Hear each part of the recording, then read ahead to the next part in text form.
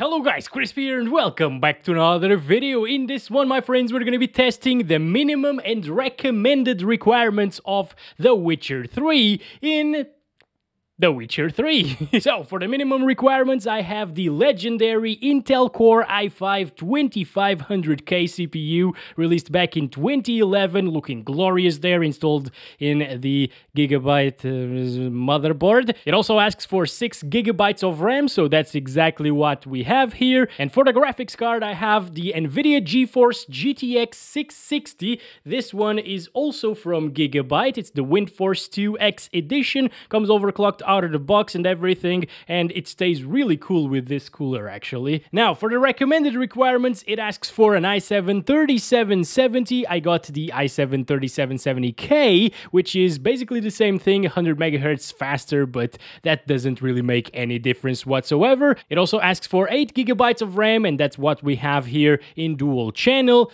And first of all, I was actually gonna test it out with the AMD platform. This is the FX 8350 and this motherboard, but I spent the last 2 hours trying to diagnose what was wrong with it. It wasn't booting, and it was the PCI Express slot, so yeah, I guess I gotta find a new motherboard to test FX stuff. But moving on to the recommended GPUs, I have both here, and the first one from Nvidia is the GTX 770. So this right here is the Gainward Phantom edition of the card. And then weirdly, on the AMD side of things, we got the Radeon R9 290. This GPU should outperform the GTX 770 by quite a lot, guys. This actually competed with the GTX 780 back in the days, but these days I think it outperforms even the 780 Ti. This thing is somewhat of a little beast, you know. I actually reviewed it a few months ago this year,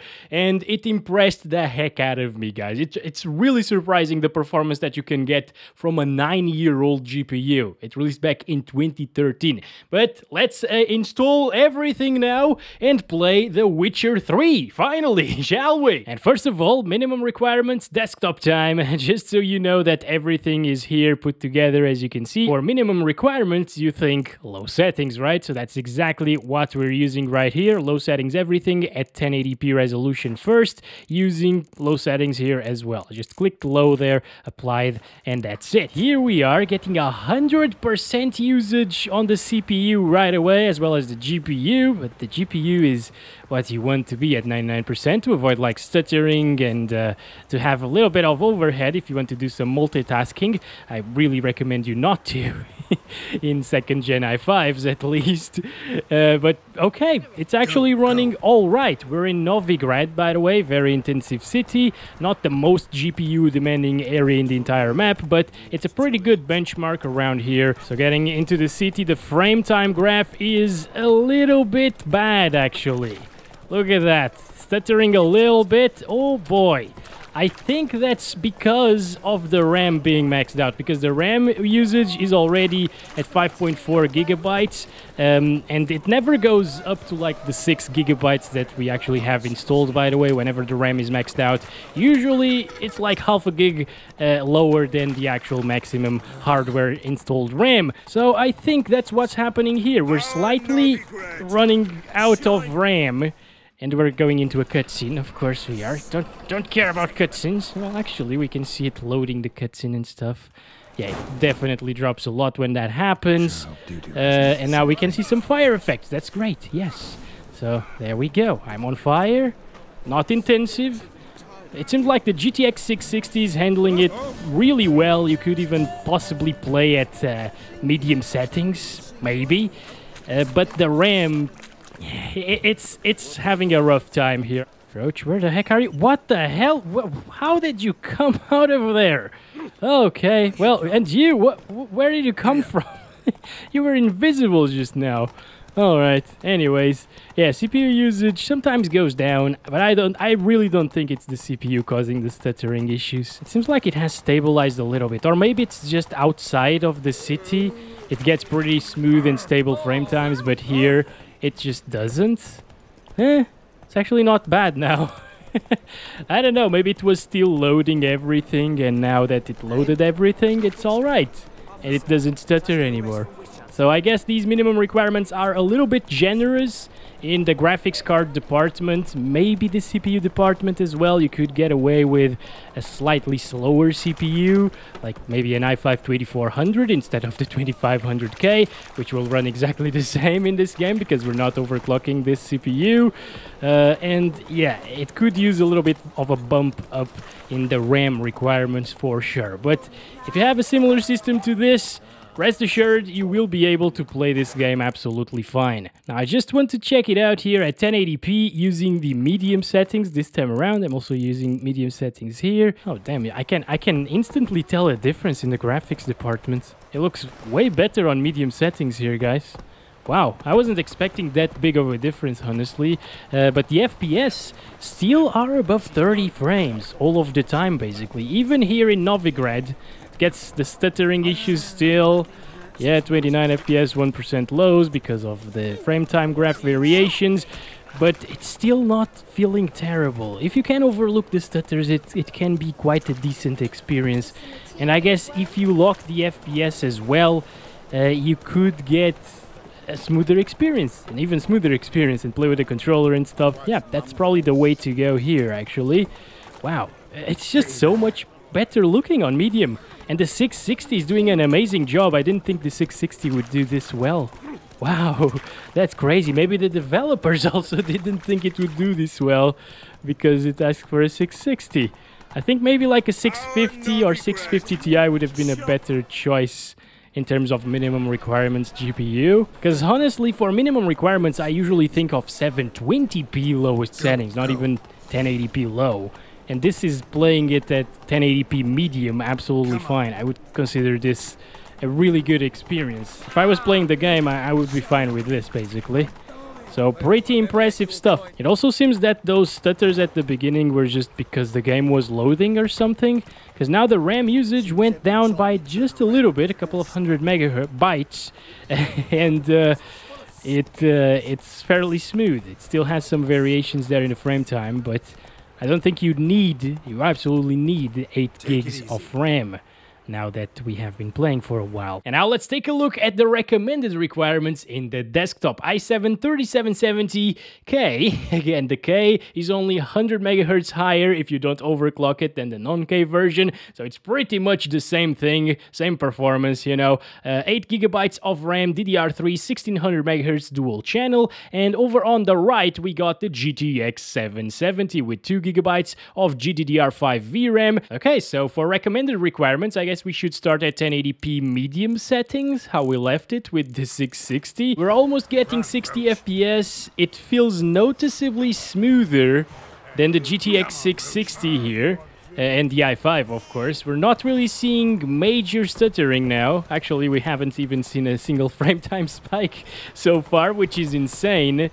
And that CPU utilization is super high. For a game from 2015, I wasn't expecting it to almost max out an i7 of the time, you know, like a 6700 that released back in 2015 as well. It would be maxed out because the game apparently can utilize up to 8 threads. 8 entire threads. It's well optimized, actually. Now, it's not 60 FPS on medium settings, but in a game like this, I think 30 FPS is absolutely enough. Once again, I would have pretty much the same experience here with the 770 and i7 as the i5 and GTX 660 from the minimum requirements, because it gets 30 plus FPS all of the time at 1080p, and if I played with the controller, it's fine, guys. Of course, we still need a little bit more RAM on the minimum requirements to avoid those stutters. The RAM usage is at 6 gigabytes at the moment and still creeping up a little bit, you know, it's going up, guys. So definitely what was causing the stutters was the RAM in the minimum requirements. So now we got the cutscene once again, which will drop our FPS, I guess. 1% lows at least. Yes, that's exactly the case. Now, Roach, oh, that's not how you call Roach in this game. Come over here, boy. Where is he? Okay, there he is. That's my girl, actually. I keep calling him boy. Her boy, actually. It's a girl. Whoa! I'm so sorry, Roach. Roast. because the fire, you know, it's a roast now, not roach. Anyways, let's go. I am on fire, but I don't care apparently, because I am a witcher. Whoa, wait a second. Look at that. CPU usage is going up to 100% looking at this crowd here sometimes. Yeah, look at... Wow! That is insanely intensive. So I want to see it on high settings now, and I am not going to use Hairworks here. Just going to turn that off because it's just pretty hair that kills FPS basically.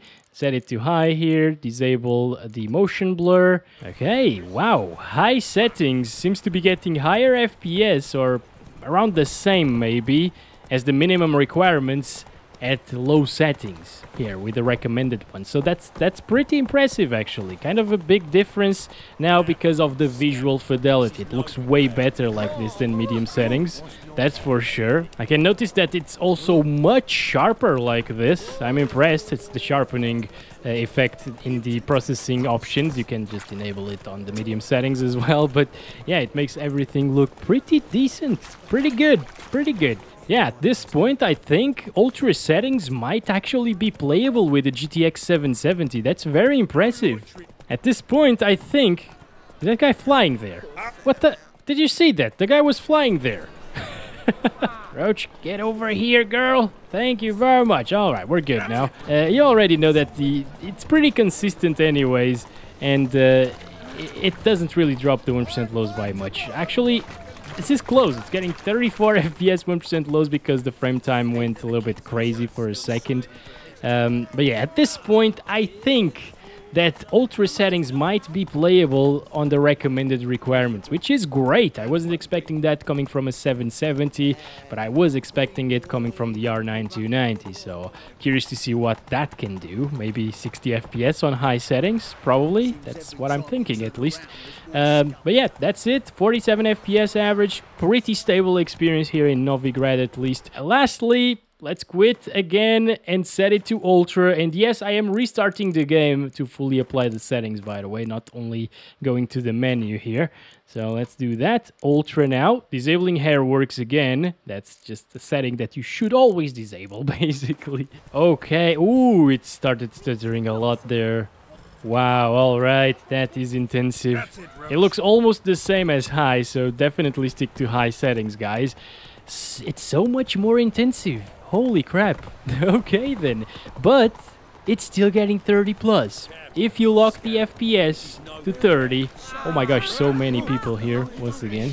I mean, it looks like there are more people around here, right? Maybe the crowd density is higher at Ultra settings. I'm not sure though. Maybe it's just placebo. But yeah, this is pretty decent still. It's very playable, especially again with the controller, where you can't really feel that smoothness difference too much, in my opinion at least. It's pretty damn good. And here we go again. I already stopped it because it drops here in this part. All right, look at that. Oh, I didn't know that they were actually burning a gal. A friend of mine would actually say, what a waste. Because he used to make some The Witcher 2 videos, and he said that when they burned the girls. Damn it, guys. I think this video is cursed. Now this motherboard doesn't work with the Radeon R9 290 installed. I think I'll have to test this card with like the i7 4770K, because that actually works. At last, it is working. We got it here installed with the i7 4770K, same 8 GB of RAM kit, and the GPU actually bit me. It is a dangerous job, guys, indeed. But here we are in the desktop, i7 4770K. The only thing that changes is a number anyways, right? So, should be pretty similar. Where is the on-screen display? Where did it go? Okay, there it is.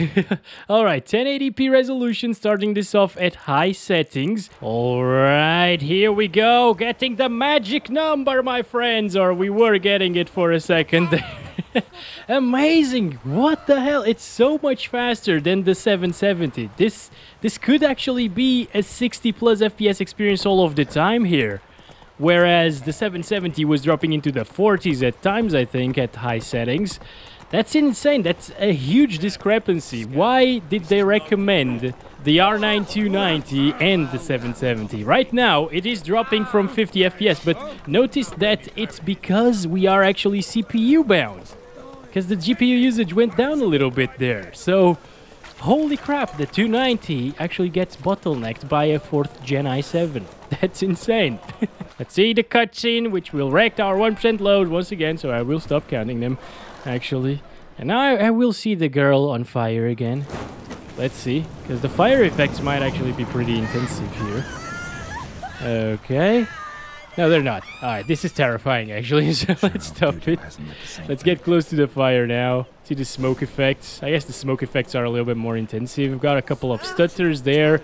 Completely okay. And the FPS are once again dropping into the 50s at times, but it is because of a CPU bottleneck. The 290 still has a little bit left in the tank to give. That's crazy. So that's it, I guess. It gets extremely close to 60 FPS sometimes. In this area, it's actually GPU bound, and we are still dropping a little bit from 60.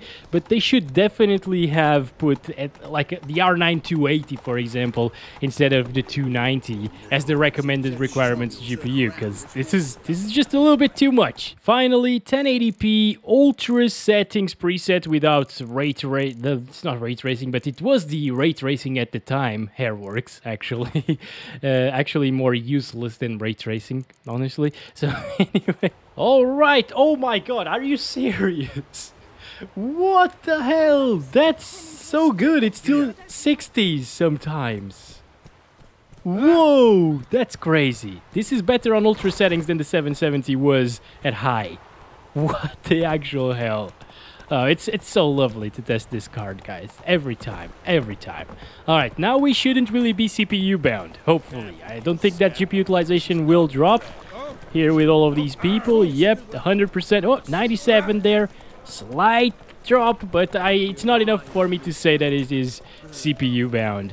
So, if you have a system like this, I would actually probably play like this. Ultra settings, 1080p, single player title, third person. It feels very smooth around 60 FPS on average.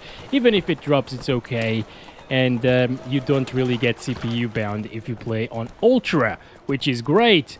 Also, I would increase the fan speed a little bit to keep the temperatures down, but then you can't really hear anything. Because that sounds like a jet engine. I'm actually going to show you. So I'm going to use my user profile. Yep. And this microphone is actually awesome with noise reduction of the things around me. So anyways, let's get back to the game. 1% lows are already messed up because I minimized. Jeez, it's so loud. Holy crap. Whoa. These are noise cancelling headphones, guys, and I wasn't expecting this to be that loud when I removed the headphones. Jesus, that's insane. The good thing is you can actually get better coolers for this card, or versions with better coolers basically, and you'll be able to overclock those and keep decent temperatures and decent acoustics, but not with a reference cooler. Also, temperatures are good now, at least that. Wow, it is dropping a lot out in the woods. I guess this is more GPU intensive than the city itself, so that's interesting to see as well. I am glad I went in this direction. Very interesting. Still super playable with the 290 though. Very, very impressive. And for the recommended requirements, I think the old i7s with 4 cores and 8 threads are pretty spot on. And the FX 8350 might be a bit slower, but it can probably still get like 40 plus FPS all of the time, even in intensive areas like the city for the CPU. So that's my verdict here. Yeah, you should buy this game if you haven't already. It's very cheap on Steam right now, and it's amazing, so go play it. See you guys in the next one very soon. Hope you enjoyed it. Again, love you all. Bye-bye.